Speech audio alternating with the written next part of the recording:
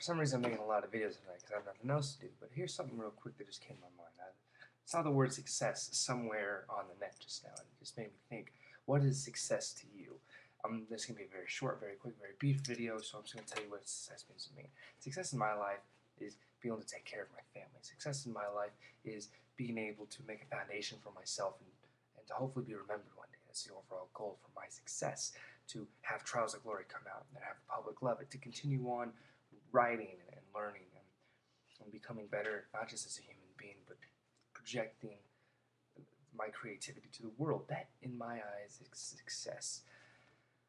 To some others, it's obtaining a large sum of wealth. To others, it's having a large family. To others, it's finally being able to find that perfect porno they've been looking at on the internet that costs just the right amount of money for their puny little walls because they don't have a fucking job.